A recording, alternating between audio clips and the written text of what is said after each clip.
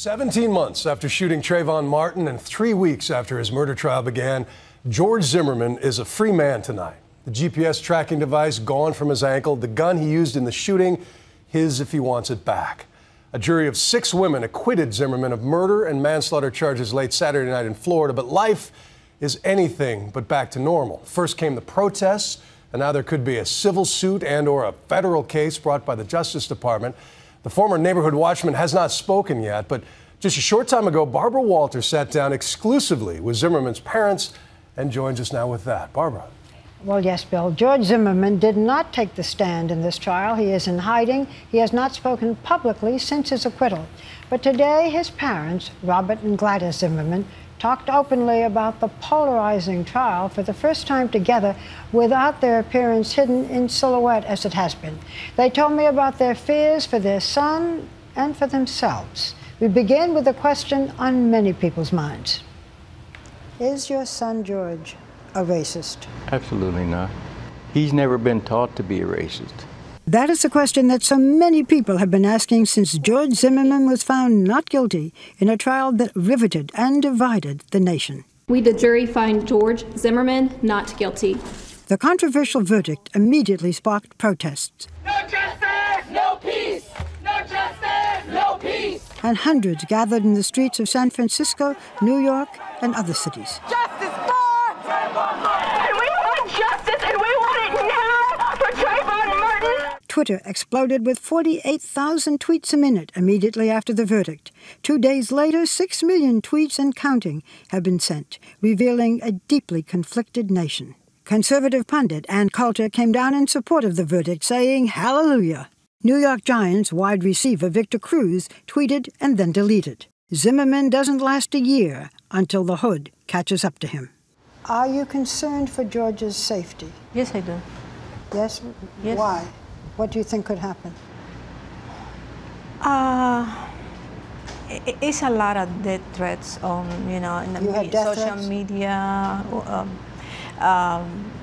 death threats on him. That I'm concerned, not only for Georgie, but for, the whole family. In such a charged atmosphere, even George's parents, Robert and Gladys Zimmerman, have received death threats. Can you give me some idea of what some of the threats have been? Every one of George's DNA should be killed. Just every kind of horrible thing you can imagine. Do you have to live in hiding, do you think? Yes. Yes? Yes. You don't give friends or family your address? No. No. And you're living, I guess you can't tell me where then? Correct. Central Florida, but... Someplace in Florida. But where? My wife's brothers have no idea where we live. Or... Really? So for you to do this interview and show your faces, that takes a lot of courage. Yes. Both parents testified during the trial, stating that the voice heard on the 911 call screaming was their son's. Do you know whose voice that was screaming in the background? Yes, sir. And whose voice was that? My son, George. And are you certain of that? Because he's my son. Absolutely, it's my son, George. Did you feel it was self-defense? Oh, yes. Did you see or think when the incident happened that it was racial? Absolutely not. There are people who say that your son targeted Trayvon Martin because Martin was black. How do you answer them? Absolutely not. Absolutely not. Tell me more. Georgie is not racist. We are not racist. We don't see colors. I mean, we are colorblind. And you yourself, you two are an interracial couple. We are a mixed race couple. George and his wife are a mixed race couple. My wife's 2 brothers married outside of their race. 3 of my 4 sisters married outside of their race. The protests have been mostly framed by the issue of race, as you both know. What do you say to people who are demanding vengeance, especially some people in the black community? It is hard to it is hard to say what I can tell them. I'm a very religious person. It's nothing I can tell them, but it's something that I can do. I can pray for them.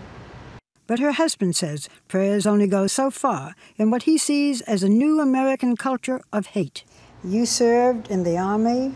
You were a court magistrate. You're a proud American. But you have written a book recently, and you said, America has changed. What do you mean? I never thought that we would see so much hatred. And the hatred is not brought on by any racial incident.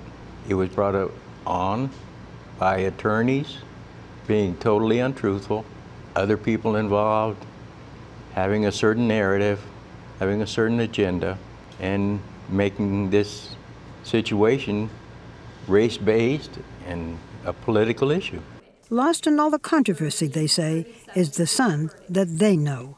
We've seen him not showing a lot of emotion, but that's not the son you see. Describe George to us. What you see is a composed person.